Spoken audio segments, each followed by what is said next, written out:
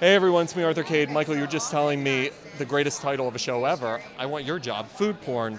How excited are you for this season and this show? I could not be more excited. I think I've landed just about the best gig in television.